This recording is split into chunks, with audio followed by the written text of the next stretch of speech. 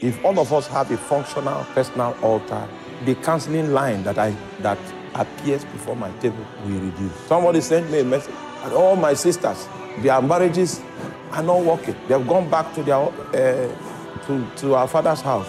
I want to come and say, what are you coming to see me for? You know why everybody wants to see me? Nobody wants to tarry. And I'm not saying this to stop you from seeing me. Nobody wants to tarry.